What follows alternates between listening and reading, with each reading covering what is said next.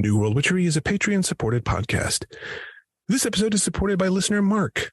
Mark, we thank you for your ongoing support, and we will gladly be eating a plate full of cabbage, black-eyed peas, grapes, and fireworks in your honor to grant you New Year's luck. If you'd like to become a patron and help support the show while also getting some great perks, please visit www.patreon.com/newworldwitchery, where you can pledge $1 a month or whatever you can afford to help us buy the necessary antacids for all those fireworks and cabbage. And thanks to all of our listeners.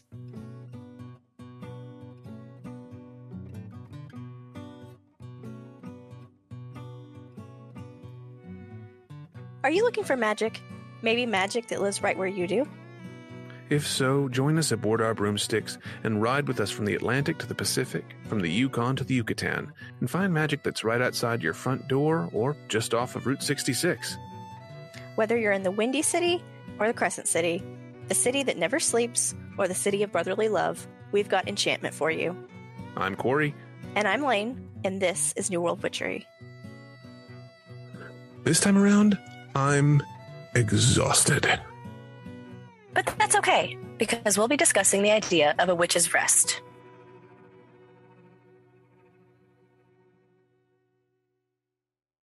Hello, and Happy New Year, Lane. Thank you. Happy New Year to you, too. Or should say Happy New Year again. Yes, Happy New Year again, because we were not recording before. We got about 30 minutes into it. Yep. Yeah, we were trucking right along. I had already gotten into the main topic, and I was like, this is weird. Why does it feel like this is not recording? And I looked and it was not recording. But now we are recording. Now we are. I'm so glad you noticed. You're not kidding. That's crazy. See, we need a rest. We do need a rest. We are clearly very tired people. Yes. But before we get into the main topic, we do have some housekeeping that we want to talk about. So Let's do that first. Mm-hmm. The first one was we wanted to apologize for some unintentional, but still there, trans exclusionary language in our Other Worlds episode, which was the last one of the year of 2022. And we were talking about like something with reproductive rights or reproduction of some sort. It was towards the end of the episode. If you do want to go look for it for some reason, I don't know.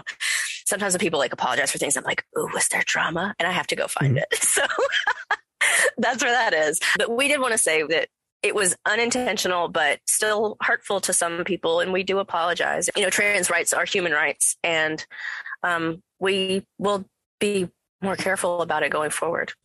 Yeah, absolutely. Yeah. We are very much, we have a lot of trans folks who are friends, who are very close to us, who we love very dearly.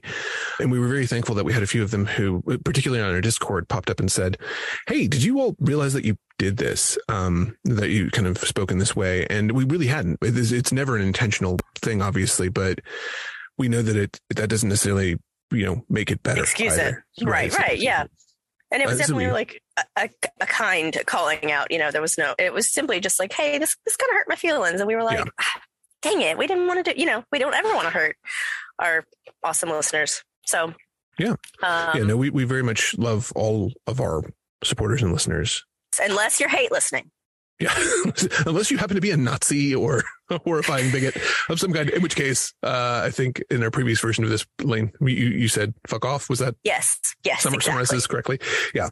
So yes, Nazis fuck off. Nazis fuck off. All else, we love you. But yes, so it was definitely something that was an oversight on our part. And we should say we oftentimes deal with older sources when we're doing research for this. And sometimes those will have gender essentialist things as a component of the folklore that we're kind of sharing or presenting or bringing forward. We oftentimes will, try to then sort of reframe that or think about that from a non-gender essentialist or gender fluid or gender open kind of perspective and incorporate those ideas. Sometimes we miss that. We are both cis people. And because of that, we have blinders on about certain things, and we appreciate people who can say, hey, you missed this thing, and help us to be better about that in the future. So definitely thank you for pointing that out. And we are sorry for saying things in a way that made people feel excluded or hurt in any way. That's never our intention. Absolutely. So we apologize, but I don't know. I don't know the correct conjunction there. We love you. Yes. And still we love you. Still. Yeah. Other housekeeping stuff you may notice in this episode, we're not going to have the card readings that we'd been doing in last year's episodes because those episodes have started stretching on to an hour and a half plus, which is just too long. It's just so long for an episode.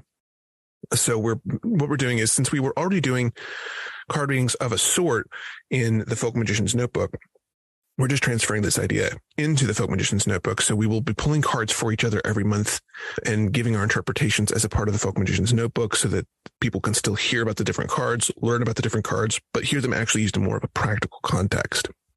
So we'll be reading for each other, and I'll be contributing a little bit more and helping you out with the Folk Magician's Notebook more. And so I'll be, like a little bit more present in that as well. So I'm really excited for that, and just be on the lookout for that. So the card readings will not be in these main episodes anymore. Yes. So those are moving. Yeah. The Folk Magician's Notebook was an experiment that I kind of launched last year. It just kind of on a whim in some ways. I sort of had a plan for it in my head, and I was like, well, this sounds like fun. And I did it, and I really enjoyed it for the year. But we do really want to have stuff that it's both of us, right? This is our show. So we want it to have something where we can have kind of both of us present in it. And so the Folk Magician's Notebook is now going to be more collaborative. And then to that end, we were doing a lot of kind of testing stuff out and beta testing ideas last year. And we've got something else that we're going to be doing this year that's kind of tied into that. Yeah, we have transcripts now. Which is so exciting. I remember years ago, someone, messaged us and asked if we had them, and we had to say, no, we're sorry, because, it was a lot of resources and time that we didn't have at that time, but now we do. And, certain programs for that have come a long way. So it's exciting. I'm very excited. And I should say we're going to have them for every episode going forward from 2023 on, including the Folk Magician's Notebooks. They have been available for all of our Patreon supporters, and that was not a let's put them behind a paywall for only the special people. Although our Patreon supporters are special people.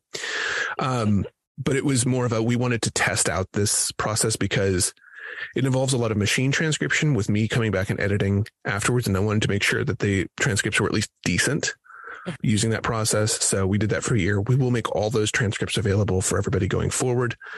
So be, on the lookout for that. I'll be posting stuff on the website to kind of lead people to that. And then we should have some older episodes being transcribed as well. We've been in touch with somebody who has offered to do this for us. We're going to hopefully hire them to do some of these older episode transcripts as well and start bringing those to the table too. But that may be a little slower of a process because we have literally 200 episodes to get through. 200 numbered episodes, I should say, prior to that, not including the non-numbered. That's right. Yeah, because we've been doing this for a while. Indeed. So it's a lot. But we want to make these shows more accessible for folks who, maybe have audio processing concerns and want to have a transcript of some kind available while they're listening, or who just like to be able to go back and kind of look at what was said after the fact so they can kind of jog their memory. And if you just like to have transcripts at all, it's, just something to make it a little bit better for everybody. So, yeah, very cool. So, yeah. So, okay. Yeah. After all that housekeeping, I need a rest. You do. And it's great because it's the perfect time of year for that. And the perfect topic for us to open up 2023, this concept of the witch's rest. Yeah. Which we have not taken. No, we straight up snatched it. We stole it from a wonderful book by Christine Grace called, what is it? Witch at the Forest's Edge? The Witch at the Forest's Edge, which was one of our book club selections from last year that we read with our supporters. And I happen to know Christine Grace pretty well. We're friends. I did the forward for that book as well. And so I've known about this concept for a while. I've actually lived this concept for years and years and years. It really is since I've gotten deeper into folk magic. I've always taken a certain period of time of the year as a time when I sort of step away from doing magic. And I thought maybe I would read just a little bit from Christine's book to give people an idea, kind of a definition of what this witch's rest is. Is that okay? Yeah, sure. Groovy. All right. So this is in Witches the Forest's Edge in her section on the green and local craft. She says, witch's rest. In addition to Sabbats and moons, we honor the concept of the witch's rest. Some consider the rest period to be from Samhain to winter solstice, ending when the sun begins its gradual ascent. This model prioritizes solar cycles and symbolism. Meanwhile, others may focus on the period from midwinter to Candlemas or Imbolc as the rest, because that tends to be the coldest time of the year with the least evident life outdoors. She talks a little bit about how it varies in different places, including the southern hemisphere, and then says, either way, finding your rest offers a dark, quiet, reflective time, a time of the void and the underworld. Rest is a time to sink in and recharge. We see this practice as a reflection of and a way of syncing with the world around and inside us. So I love that. I love that's a good kind of overview of this. Thank you, Christine, for giving definition and terminology to this concept, which I think is really, really important. Mm-hmm. Yeah. And we've talked before on the show about these periods when we're not actively doing magic or witchcraft, but we've mostly talked about something we would call a cold spell. And I don't know, for you, do you feel like these are different things? I do. I feel like there's intentionality behind it. There's like, I intentionally kind of choose to take a break, versus a cold spell feels more motivated by like maybe mental stress or even physical stress of just saying like, okay, you're burnt out. So it's a difference between being burnt out and just recognizing that your battery is low and wanting to kind of, find some way to recharge it. So the witch's rest then is a proactive choice as opposed to a reactive response. Yeah, I like that. Yeah, that's kind of how I view it. I mean, do you see it in a different way? No, I like that. I think that's very accurate, because a cold spell to me does feel like that burnout component is often there. Or, I mean, I think you could have a cold spell where you feel disconnected from the magic even without burnout, just because, other things have to take priority in your life. It doesn't mean that the magic isn't there. It just means that it's not the thing that you can focus on at the time. Right. But it's almost always a reactive thing, right? Right. So, whereas you can make the choice to take a section of your calendar and say, this is a rest period. This is a period where I'm going to intentionally abstain from a certain amount of my spiritual or magical practice, specifically so that I can really feel recharged and rejuvenated. And, I use this, not just, my witch's rest is usually this period from, as she was saying, basically from old Christmas / Epiphany on January 6th to early February. But it's also really funny because we also tend to have kind of a rest period for us podcast wise in July too. We do. And that's just always been the way our schedule has worked out. But yeah, it definitely, so I do feel like the witch's rest is usually in the winter for me. It's almost like a hibernation kind of like I just want to go into my metaphorical cave and bundle up and all that. But yeah, sometimes I do need it in like the, just the dog days of summer where they're just so hot and blah. And, my disability, not disability, that's the wrong word. I just hate saying like my disease. That always sounds awful. My condition, I don't know, whatever. I really cannot handle heat. It's like one of the comorbidities is called Uthoff syndrome. And yeah, I just get really, it's not good. So I have a hard time with intense heat, especially here in the South. So yeah, July is kind of perfect for me for just taking a rest, and because I just don't feel like doing anything, except laying under a fan. Yeah, that kind of reminds me, years ago, Velma Nightshade would talk about, either on her show with Firelight / Dawn, or on her own show, she would talk about how in the summer she basically would retreat to her basement, just like be totally in shade and shadow in her basement. And that was just how she could survive the heat of summer.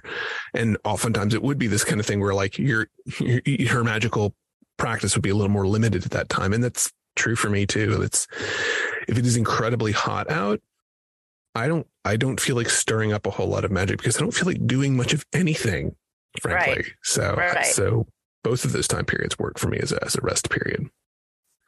And funnily enough, they're kind of 6 months apart, which is neat. It is. Yeah. Okay. Yeah. Do you want to get into some like kind of folklore, maybe historical examples? Sure. Yeah. So this isn't just a new concept, right? This is not, it can seem a little bit like, oh, this is we hear the word self-care thrown around a lot, and there's validity to that. But it's also worth remembering that like this idea of taking some time out from magic, or specifically having times that magic is limited, is not a new concept. This is something we see in folklore and historical observances, various sort of religious observances as well. One example that I talk about in my book, New World Witchery, a person who I highlight named Mother Mercedes Penny Lane, who was known as the New Moon Curandera. She practiced curanderismo, which is a Mexican-American folk healing tradition that involves magic and herbalism and a couple of other things as well. But very specifically, she only could work for the 2 weeks around the new moon. And that was the only time that her power was effective. And so for the other 2 weeks of the month, basically, she wouldn't be able to do the same kind of work. And so she was basically having she would not have identified with the term witch necessarily, but she was having kind of a magical rest period for half of each month, right? So she'd half a month where she was very effective and half a month where she sort of had to sit it out and recharge that battery. So that's one good example. That is. The first one I thought of was Lent, and, not to make it seem too like, oh, you have to deny yourself type of thing, because I don't necessarily like the guilt that can come along with Lent. I know that some people find it very, therapeutic to do that, to give something up and come back to it if they want to, or kind of figure out, oh, I can live without this. So, that's great. But anyway, that was just the first one that came to my mind was Lent. Sure. And Lent has its roots in a lot of pre-Christian traditions. Christianity gave it a lot of its sort of specific form with the sort of 40 days before Easter, et cetera. And setting it right after, the carnival season and Mardi Gras and all that. But there were, Roman festivals. Saturnalia would happen in kind of mid to late December. That was kind of a wild time. There was the Lupercalia, which is in February, which involved, that's actually where we get the word February. The februar were these leather strips cut from animal hides where you would, whip yourself or whip other people as a way of sort of purifying them during this festival. And it wasn't like you were like beating them senseless or anything like that. This was, lightly like swatting at them, which is something that still occurs, funnily enough, in parts of Europe. There are traditions where during the Easter celebrations, people will use like willow branches to do that. I remember years ago, someone wrote in and like told us about that. I think I'd never heard of it before. And I was like, no way. And then we looked it up and, kind of saw more about it. I don't know. It was so funny. I just remember that, learning about that for the first time. No, I observed that while I lived in Prague. They had that, like you could buy the woven willow wands and stuff like that they used. So there is this period of time, and weirdly enough, it happens right in this kind of like early winter, midwinter period where you have this kind of rest period. And funnily enough, there's also the Dia Inferni, which are these days devoted to the underworld gods, which are also sort of coincidental to this too in the Roman calendar, which I think, your witch's rest, this underworld void contact period, that makes sense. I think it does. So, yeah. Let's see. So another one that gets brought up a lot is the idea of there are limitations that people who are menstruating can do, limitations on kind of the things that they can do because of magical reasons. And this isn't quite a witch's rest, but it is an interesting kind of limitation that goes along with this because there's a magical influence. So for example, people who are menstruating in Pennsylvania German culture, they're not supposed to make sauerkraut, right? Because it will go bad, right? Or they're not supposed to can things because the canned goods will get botulism or spoil in some way. So botulism. Yeah. I mean, I should say I don't think botulism is specifically cited because I don't think that they use that term, but like it will spoil, right? It'll go off. Right. Very interesting. Yeah. So, and I mean, that's something, I mean, there are even, sections of the Old Testament in the Bible where they talk about you separate people out while they're menstruating. There's a novel called The Red Tent by Anita Diamond that talks all about this. You put people who are menstruating into this separate tent because otherwise the things they touch become impure and unclean. And there's a lot of problematic stuff with that. But there's also something kind of cool about like, the idea of, yes, when you are having your menstrual period, right? That you get separated from society, I wish, bro. Well, you're right. This whole thing where like you can go and like you're kind of there with other people who are menstruating, and like there's almost kind of a coven thing happening there, which is kind of cool. I could see that. Like now, I definitely wouldn't want to force anyone into it if they wouldn't want it. But man, like sometimes I'm just in so much pain. I just feel awful. I just want to lay down. So yeah, I get it. Right. And like the idea of like being able to just scream, just let out a feral yawp, of some kind. I get that. Like, I mean, I don't get it personally. I should say like that's me usurping my place there, but I think it's that's you being empathetic. Idea. I appreciate it. Yeah, no, I just think it's such an interesting idea. And again, I agree with you. Not enforcing that on people. I think that's where it goes too far. But I think the idea of like making that available as an opportunity is a cool idea. So yes. So what's something else? What else can we talk about?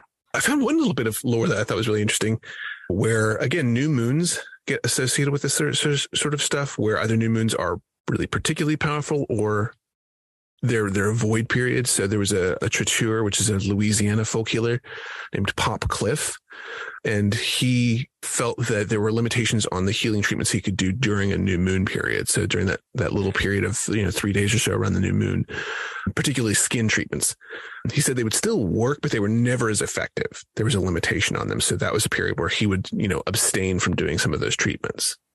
Interesting. Yeah, which I think makes sense. I mean, when you think of the new moon, like what kind of stuff do you do during new moon work? Yeah, lots of kind of preparing or maybe banishing type of thing. Yeah, getting rid of. It's definitely not a manifesting time for me personally. So, yeah, I get it. Yeah. And for me, it's a lot of like divination. Like that's a lot of what I spend the time around the new moon doing is divination, which makes sense. Again, that kind of like connect in ancestors, spirits that help you making, forming those relationships, but not necessarily actively sending magic out to do things. It's just trying to listen better during that period. Right. I think that's really good. This is probably a bigger thing, and we'll actually have a guest on to talk about this at some point in the next couple of months. But the idea of like the sabbats or the rites, the sort of periods of time when witches are supposed to go and gather and do their dances and be on the mountains and like all that kind of stuff. You like when you picture that, what comes to mind for you? Oh, big bonfires. Maybe some like fire leaping type of things. Yeah. What about you? Yeah, no, I love that. Yeah, that's very much kind of how I picture. It's very Night on Bald Mountain, right? Yeah. Yeah. And oftentimes there is sort of like, oh, there's the devil there, or there's a witch master there, or somebody that's like sort of leading the whole thing. But interestingly, like in a lot of the folklore about it, because they're attending these sabbats, they're not actually outcasting spells, right? They're not actually out doing the sort of witchcraft that you normally associate with witches. And in fact, what they're doing is a lot of times learning new spells or acquiring new tools. So there's some Southern Appalachian lore that talks about witches going to these meetings, and this is where they would get what were called the witch balls, right? These little balls of wax and hair that they could use to cast their spells. And they had to account for those, how many they had used and how many they still had. Or they could be beaten, by most of the lore is the devil, right? But, whoever, is in charge of their coven, right? Yeah. And they could get new tools. They could get new tools made if they needed new witch balls. They could have them made at that time, or they could get new imps or familiars during these meetings and stuff too. So, which I think is pretty neat, and that shows up, it shows up in a lot of different lore. In some cases, these are monthly gatherings. A lot of like European lore, Hungarian, Spanish, English lore talks about monthly. But some lore, like the Appalachian lore, really it's only a couple times a year, 3 or 4 times a year that they'll meet. So, which fits more with the witch's rest, I think. So to kind of bring that into the modern day, so if you were to take a witch's rest, one good thing to do might be to craft some tools for yourself, or to kind of go through and take inventory of what you have. Like, okay, I'm really low on black candles. This is not to be too much of a stereotype, but it's true. And then, I might need some jasmine incense, or just kind of take inventory of what you have and maybe stock up if you feel like you need to. Yeah, no, I love that. I mean, and the flip side of that is also the learning, right? This is a learning period where you can spend the time absorbing new information. So this might be the time, if you've acquired a stack of books on witchcraft and magic and folklore and things like that, this would be the time to kind of work your way through those and make notes and all that, but not necessarily go out and start practicing the spells, because you need the time to sort of discern and absorb the information. I mean, there's no demand on you to go out and immediately start using these. It's just sort of building up that repertoire sort of internally, right, which I think that's a really good way to use that. Mm-hmm. So fasting is another thing that can happen during this time period. Lent is, like you mentioned, is a good version of that. Ramadan in Islamic calendars, it kind of functions this way too. It was a purification time. I think there's Tal Shov, I think, is one of the Jewish days of fasting. I may have that wrong. Please correct me if I am wrong on that. I don't know, unfortunately. Yeah. Yeah, I was just saying, anybody who's listening, I was expecting your command of ancient Hebrew fails you, Lane. Damn it. Yeah, so it's just, but using fasting as a time of sort of reflection and personal purification. That's the other side of this, is like that purification side of this too. Mm-hmm. So fasting, baths, things like that, which can feel like you're doing magic. So I guess it may not be a rest, but if it's very, very sort of like light purification, just sort of letting yourself slowly reset, I think that maybe that would work. I don't know. What do you think? Yeah, no, I like the idea of purification, of just sort of, it's almost like for the January time, it does work for the new year, because it's like you're leaving behind the old, or maybe washing it off of you, or burning it with fire, however you tend to go about that. Kill it with fire. Sorry, I turned into like plankton there for a second. That's funny. But yeah, so I like the idea of a purification. Yeah. Yeah. So, I mean, I think, turning it into those kind of like, I hate to call them softer practices, because that makes it sound like they're not as important, but they are very important. That's the whole thing that we're, I think, trying to say with this witch's rest concept, is that you need a time period where you can be more internally focused and more reflective. And it doesn't have to be, a chunk of the calendar, like a whole month. For some people, it's going to be, the new moon, and that's your witch's rest. You use that new moon every month as your sort of witch's rest, where you're just sort of quietly introspective, doing some light divination, and that's it, right? Or you're doing a little bit of purification, but that's it. And you're not going to actively cast spells, so to speak. So, yeah. I'm trying to think if there's anything else on the sort of historical folklore side. There's a lot of discussion about kind of times that you abstain from certain things. But, within witchcraft, where does that fall? That gets a little dicier. So we've talked a little bit about the times of year that we rest, right? So early winter and mid to late summer for me. So that was kind of yours as well, right? Yes. Are there other, do you set aside any other times for rest throughout the year?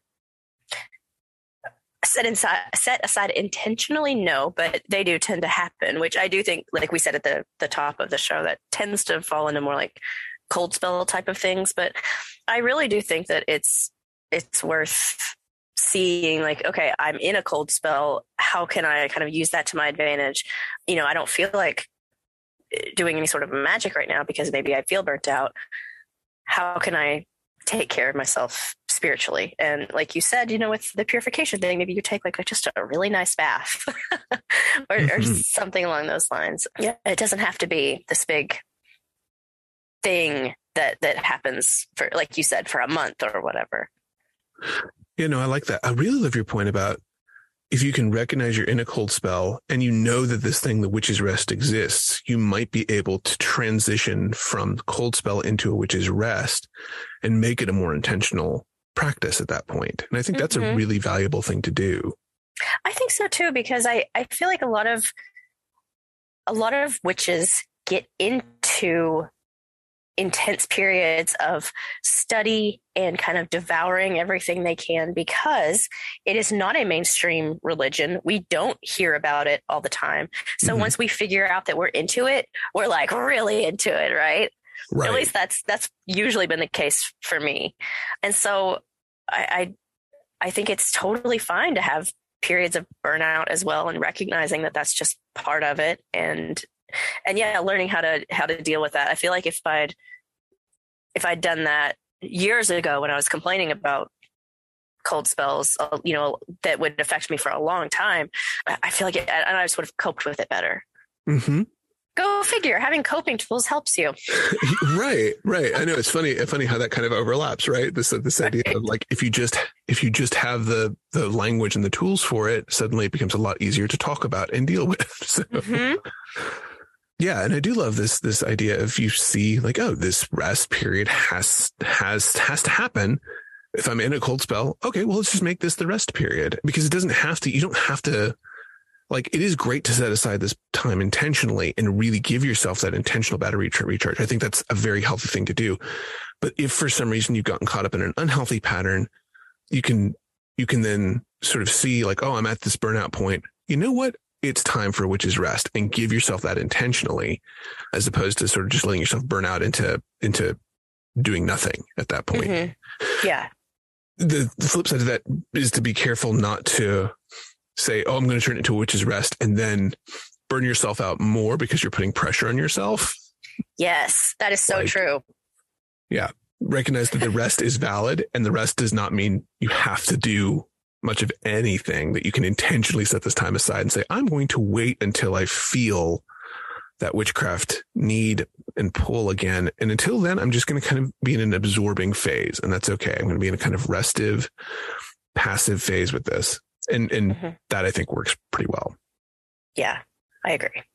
Do you during a witch's rest, or we'll just go with the witch's rest. Do you do any kind of spiritual work during the witch's rest other than sort of introspection? Or I guess we said purification, but like, are there things that you maintain, practices that you keep doing?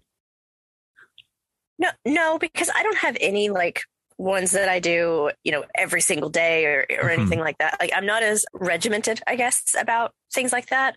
But when I'm feeling that way, one of the main things that I tend to is still divination, with mostly, cards. Like, I'm not one to do like tea leaf readings or anything like that. But yeah, card readings mostly for me still kind of help me feel connected, but it's not so much of an obligation. I feel like sometimes, like, I'm able to kind of pull out my cards, I shuffle. It's a very tactile experience, and then I can put them away. I love that. Yeah. Yeah, because it maintains that open dialogue with, whatever it is that you see as on the other side of the cards, whether that's sort of yourself or your sort of witchy identity, or a spirit that you're in contact with. Like, it still maintains the conversation. It's the sort of like check-in, right? It's the text check-in with your friends and say, like, I'm okay. It's fine. I'm still here. It's just, I'm kind of crazy right now. Yes, exactly. Yeah. No, I like that. I dig that a lot. Yeah. And I generally do maintain, ancestral practices and things like that, where I'll sort of make my weekly prayers and offerings to ancestors and spirits that I kind of do regularly. That's really, for me, what it is. I'll do some card divination, but that's about the max I can get done during that rest period. So, and that's fine. I actually really like that. I like that, like, the whole thing is bounded by like the Epiphany holiday at the beginning, and then what we'd sort of think of sort of Candlemas at the end of it. So it's a 1 month period almost for this kind of winter period where I'm like, I got no holidays. I have to actually do anything.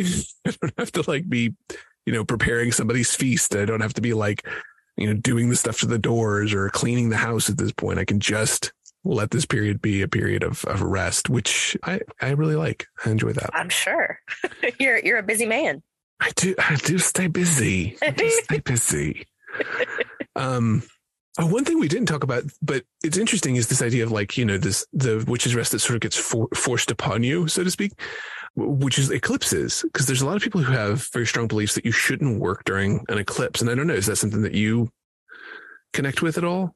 No, I do not. I love the idea of working during an eclipse. There we go. And I don't know. I don't know what it is about it. I just feel like there's, because I've done a working during an eclipse. Mm-hmm.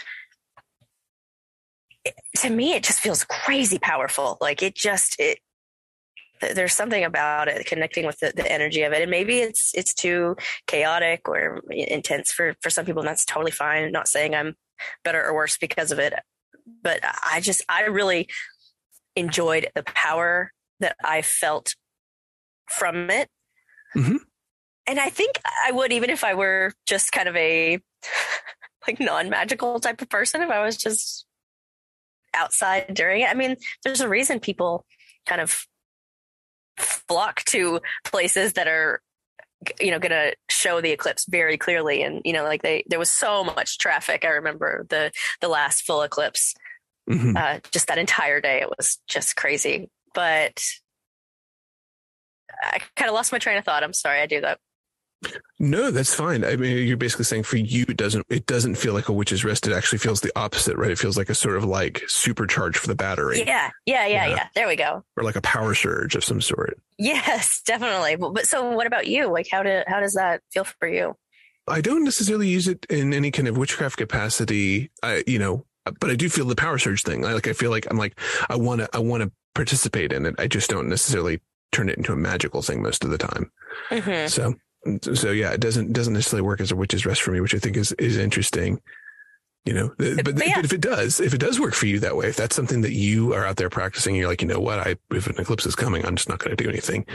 That's valid too. There are cultures that take opposite views on these things, and that's perfectly okay. You don't have to, there's not like one right answer for all of this. If it doesn't work for you, it doesn't work for you. There are people who work with astrology who are going to find like the void times, like where planets are basically in kind of void of course motion, where they're not mm-hmm. actually transitioning through different signs, and that will be your rest time. All of that is perfectly okay. Whatever you. Yeah.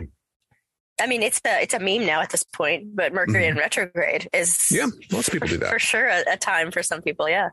Yeah, there's like 4 to 8 of those every year. So if you want to use those periods as your witch's rest, there's no reason not to, especially if Mercury is very important to you and your work. So right. Yeah, it's a communications planet, right? I mean, among so many other things, but sure. Yeah, that's one. When Mercury goes retrograde, that's one thing I notice is a kind of communication breakdown mm-hmm. with a lot of things sometimes. So I try to remember that and be mindful of it. So yeah, I definitely think that could be a time of rest for some people. For sure. Yeah. And maybe, if you're more connected, like if you're, an Aries, or you're more connected to kind of martial energies, maybe mm-hmm. you look for the Mars void or the Mars retrograde as your rest period. All of that would work. Mm-hmm. It could be seasonal based on kind of what's going on in your sort of bioregion. It could have to do with kind of your personal clock, right? Maybe there's a time of day that you need to be your witch's rest, where you just need that as a recharge period. I think that might be a little too narrow for me to see the value in it, but I if it works for you, it works for you. So right. We are not going to knock that. Yeah, exactly. So, in all of this, I think it's fun to highlight this and bring up the idea of the witch's rest again. Christine Grace, thank you for putting into words this idea. I would love to hear other people's rest practices. What do they do? It's funny to be like, what are your rest practices? Well, I close my eyes. I have a sleep mask. Right. Like I use blackout blinds. That's it. I am taking melatonin. So, but yeah. So what is it that people, do people observe this witch's rest? Do people feel that this is a thing that's important to their practice? And how does that manifest? Because it's not something I really hear talked about a ton anywhere else. So I'd love to know about that. Mm-hmm. Same. I don't really hear it talked about much either. Yeah, it's weird. It's weird because I feel like when I do talk to people about this, people are like, oh yeah, there's definitely this time of year that I don't like to do witchy stuff, or that doesn't feel particularly witchy. But it's not usually framed as this like, well, that's the time I rest. But I'd love to know if it is, if other people do this. So mm-hmm. Cool. Well, yeah, then I think what we'll do is we'll break and we'll pop back in with a listener email. Great.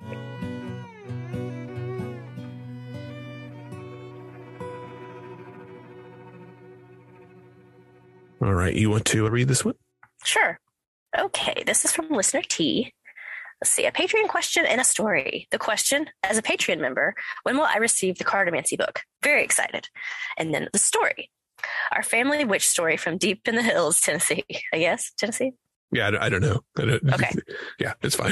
It says TNN. I just wanted to be sure. Okay. The story goes, there was an old woman in the holler everyone knew was a witch. She lived by herself and was responsible for cattle dying. She had some dispute with my grandmother's father, who was the local doctor and would treat many for free during the Depression. Whole neighborhoods showing up outside on his lawn Saturday morning, having walked for hours. Wow. Anyway, the dispute was over either land or payment of debts. I can't remember, but my guess was land, as he was charitable with his medical care. Anyways, when my grandmother's mother was washing dishes, she looked out of the window above the sink at the family's clothesline in the yard. She watched as the old woman came from the forest, crossed the clearing to their yard, went to the clothesline. She began messing with their clothes, and my great-grandmother was convinced she was stealing their clothes, as times were hard and many were living very rough, and still do. She ran outside yelling at the old woman, who had already made it to the forest edge somehow and skittered away. She checked the clothesline, and all were intact, nothing amiss, except on the bib of the great-grandfather's overalls were a series of very neat straight pins aligned in a pattern. Some were facing up, some were facing down in no discernible order. She brushed it off as a crazy lady and went about her life. A week later, great-grandfather was dead in his 40s of botulism from improperly canned foods. The story goes his stomach ballooned out in an almost comical way, and it was a painful death. Was it really botulism or the witch's curse? Interesting. I know. Okay. I'm going to tackle that question at the top first, the Cartomancy book. If you are a Patreon supporter of ours, I usually send those out about 2 to 3 times a year, the 54 Devils. So those usually come out after you've been a patron supporter for 6 months or so. So if you haven't gotten it after, 7 or 8 months, send us a message because you may have been missed somehow. But yeah, that's when you get it. Story. Such a good story. Such a horrifying story, but what an interesting story, right? Yes. I don't even know where to start with that. Have you ever heard anything like that? Sure. Yeah, no, 100%. This is not an unusual. It is unusual in that it's so specific and so great. It's such a rich detail in this. It's not unusual for there to be something where there is a land dispute. Somebody shows up on somebody else's property, takes something or leaves something on that property. And then the person who occupies that property then starts to suffer from mysterious ailments. This is the whole thing behind the Bell Witch in a lot of ways. I was just thinking about the Bell Witch. Yes. Yeah, for sure. The pins make sense. Pins are something that can be used to transfer magic because they penetrate, right? So they're used to sort of prick or insert magic into certain places. We see them used in like witch bottles and stuff like that. Mm-hmm. A lot of protection in the idea of a witch bottle, but yeah, it's also offensively this time. Absolutely. Yeah. And you do have people who will pin stuff to other people as a way of, spreading a magical charm of some sort. Mm-hmm. There are people who like pin charms inside of their clothes and things like that too. So the pins facing different directions, that's something that's a little new. And I really want to kind of dig into that. I think that's really interesting. Me too. I want to know more about that. Yeah. It's like, what was it really just her sticking them in as quickly as she could and just getting it done? Or was it like, okay, this one goes down to face the underworld and this one goes up, I'm just trying to think of something like how a witch would think of it. But yeah, that's my question, I guess. Yeah. To me, it sounds like what she was doing was basically pinning up his intestines, that she was creating kind of a witch bottle within him so that the inside of his body would become, jagged and sharp and painful. Mm-hmm. And so like as food tried to make its way through, it would get caught and do these horrible things, which, botulism is kind of that, right? Like it's this, this bacteria that then spread and infect somebody and make them very, very sick. And that's basically what happened was she sort of pinned up his ability to get rid of this illness. Mm-hmm. And it swells him up like a balloon, they said. Ugh.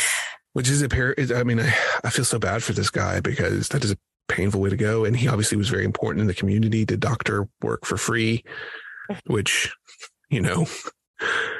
It's just another reason to have healthcare available for everybody, but that's okay. It's a whole other thing to get into.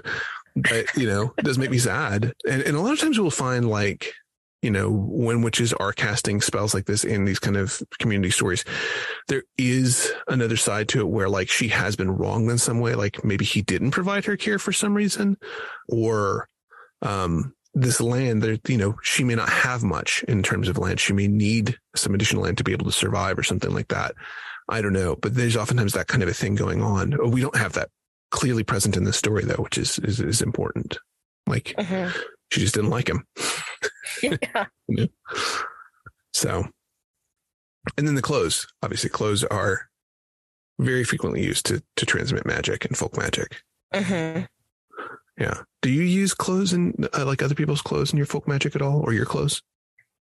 I feel like my clothes I have. I don't know that I've used anyone else's, but that doesn't mean I'm not open to it. I definitely would. Yeah. Yeah, you should just start experimenting. Cut little bits of your husband's clothes and see what you can do to it. Also, real quick, I feel like that would was really Southern. I would, sure. Sorry, Reckon okay. I would. Why not? Yeah. Yeah. No, I think that's really cool. And I've definitely used clothing for. Basically, I'll use them to make like cloth doll charms type things, or like wrap charms in people's clothes and things like that, because sometimes that will add that extra bit of connection. So it's like using hair.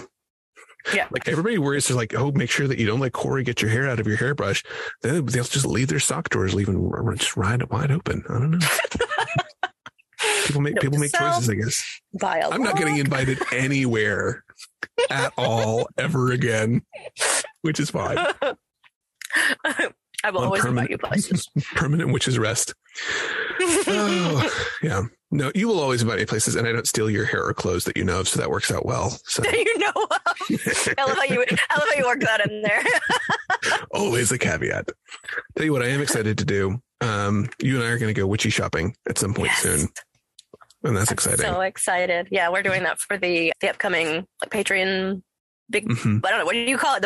I just call it the big box. It's like a bonus box. Yeah, it's the big box for the top tier supporters. So we're going to do some shopping for that. I'm excited about that. Because we live close to each other now, and that's great. Yay! We got to take advantage of it.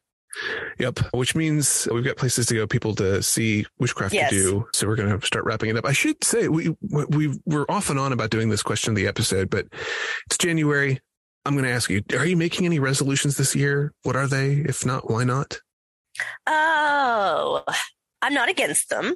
I like to, one thing I noticed in like the bullet journaling community, which I have like kind of dabbled in, is figuring out a word of the year that applies to you. One creator I saw, she used greater this time, which I thought was fun because, she was like, I was thinking growth. I was thinking maybe cultivate, but none of those really fit because yes, it can, as she was going through her kind of reasoning for all this, but she was saying greater can mean, growing bigger, but also growing better. And so I liked that idea. So I do like to kind of choose a word to focus on. And I haven't chosen one yet, but I will. And I'm trying to remember my word from last year if I picked one. But what about you? How are you resoluting this year? How am I resoluting? I'm resolving English major, friend of mine, to do. It was funny because like the word of the year, I kind of originally was approaching this as no. My word of the year is no. Okay, which would make sense. I love that. It does make sense, but really, what it came down to is no to the stuff that I have been doing, and not to say that I'm not going to do any of it. I'm always perpetually busy, but sort of being very reasonable and saying like, I cannot feasibly accomplish certain things. And I need to say no to certain opportunities, even if they seem like good ones. So I'm being more practical about that. I'm setting very realistic. I had somebody contact me the other day about illustrations and stuff like that. And I was like, look, I don't have time to do that until X point in the year. If that's not going to work for you, I'm happy to give you a reference for somebody else. Whereas previously, it might have been much more likely that I would have been like, sure, I can do it. Let me try. Yeah. So let me stress myself out, but I'll make it work. Yes, I understand. Yeah. So I'm kind of backing into that and saying like, no is a big part of it. But the other side of it is I want to be doing more community work, like the stuff that sort of feeds my soul. Like I used to do a lot of like Habitat for Humanity builds and stuff like that. And I want to get back into doing that stuff. So that's the stuff I want to say yes to. So it's just a matter of reshaping the priorities, where the no's go and where the yeses go in the calendar year. So I like that a lot. Good for you. Yeah, we'll see how this goes. And the other thing, and this is something I actually started before the new year, but I have been trying to be better about it, is saying yes to social engagements, because I have been really bad about that the past 6 to 8 years, where I don't say yes all the time when people are like, hey, do you want to go do this fun thing? And I'm like, no, I really have to get this and this and this done. But to now just be able to say, yes, it is more important that you and I go witchy shop hopping and having fun. It's more important that I go to a friend's birthday party coming up. It's more important that I, take the time if somebody says, hey, do you want to go out and grab, a beer or something like that? Yeah, let's do that, because the social stuff is stuff I put on the back burner for the better part of a decade in order to accomplish the sort of like, not career, but that kind of stuff, right? The stuff that's the sort of the busy stuff. And so I need to have some better time for that. And I'm going to be doing that more this year, I hope. So yes, I like that. And now that I know that, I'm like, what can I ask Cory to do? I'm going to come over and just unclog my chimney. Something like that. I'll come in my little chimney sweep outfit. Yep. That sounded weird. I'm sorry. Yeah. I was thinking like a little weird kink do you have? Why are you watching Mary Poppins? I know what you're doing now. That just made it so much weirder. All right. It's time to go now. It is time to go now. If you have thoughts on this episode, if you want to share your experiences with Witch's Rest, we'd love to hear that. If you have thoughts on the cool listener story we heard, if you have resolutions you want to share with us, we'd love to hear those. Please feel free to write to us, compassandkey@gmail.com or New World Witchery Podcast@gmail.com. Both of those will reach us.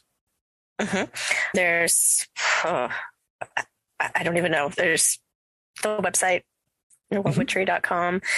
We have another podcast that we don't often talk about, but I want to throw it up right here and just say we also have one where we talk Buffy. We go through episode by episode. It's completely spoiler heavy. So if you have already watched it and you're looking for someone to just, kind of metaphorically chat with, come over and chat with us. It's Myth Taken, Buffy the Vampire Slayer podcast. I think it's a lot of fun. It is a lot of fun. Yeah, we have a good time with it.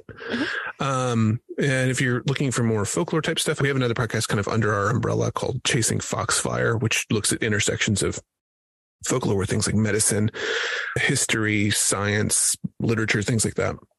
It's infrequent. I put out new episodes about every year or so. I'll put a small season of them out. So there's been a couple of seasons so far. And if people are interested, they can check that out too, chasingfoxfire.com. If you want to find us on social media, we're on a lot of different stuff. The best way to find us, though, is newworldwitchery.com/find-us. That will have pretty much all of our social media locations, has, upcoming events and stuff like that too. So there's lots of ways to track us down that way. Not track us down. Like, please don't hunt us for sport, but the most dangerous game. No, we're really not very dangerous. I would twist my ankle and be like, just shoot me, I'm fine. I accept my fate. Yeah, you're like, that street cat over there is far more feral than either. Oh my gosh. But yeah, you can find us through that as well. And I think that's about it in terms of catching up with us in different places online.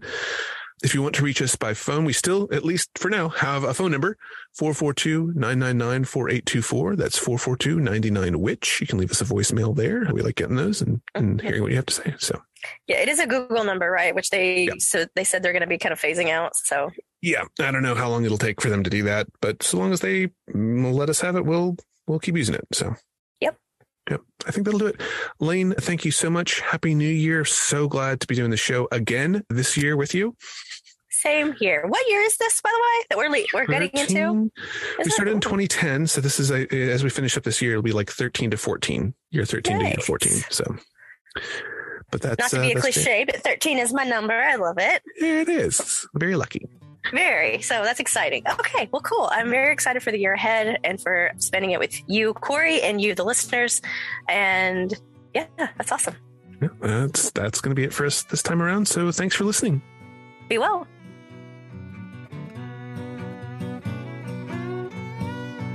New World Witchery is a production of New World Witchery Podcasts and is released under a Creative Commons Share and Share Alike license. The title and closing music for this episode is Woman Blues by Paul F. Guernos, licensed from AudioSocket.